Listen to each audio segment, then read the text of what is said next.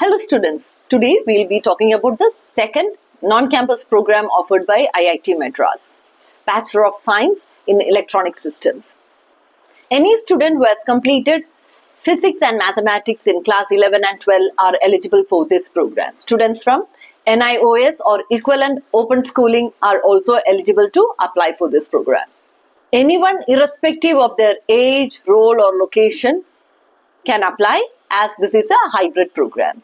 The theory part of it would be conducted online, whereas the quizzes, assessments and lab work would be conducted offline. In every semester, a student needs to visit the IIT Madras campus for 1 to 2 weeks to complete their lab work. The qualifier exam remains as mentioned in the previous video for the other non-campus program. Students qualified for JEE Advanced are also eligible for this program. To earn the BS degree, a student should be awarded 142 credits.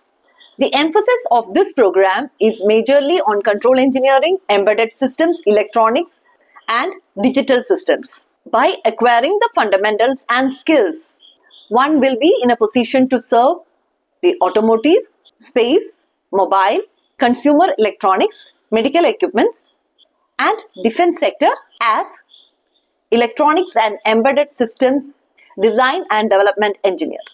There is a huge demand in this area.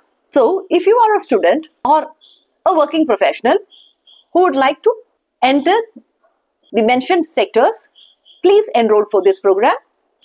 For more details, check the description below. Stay tuned with Career Counseling by Preeta Ajit. Best wishes.